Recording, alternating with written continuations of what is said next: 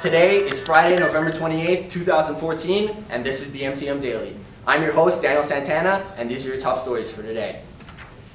So, the U.S. Thanksgiving is come and gone, but airports across North America are still seeing some of their busiest traveling days, despite the storms that have been occurring across the United States.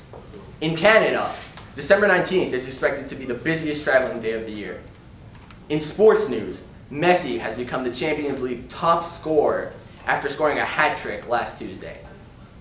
And the legendary soccer player Pelé is hospitalized in intensive care after a complication with kidney stone surgery. The Raptors are on a 6-game winning streak, and they play their next game tonight at 7:30 against Dallas. In politics, less than a week before he takes office, Mayor-elect John Tory spoke on the state of the City of Toronto yesterday. Transit, public services, and the city's finances were all on the agenda. The new term of council begins next week. And that was all your news today for BMTM Daily. I'm your host, Daniel Santana. I'll see you next time.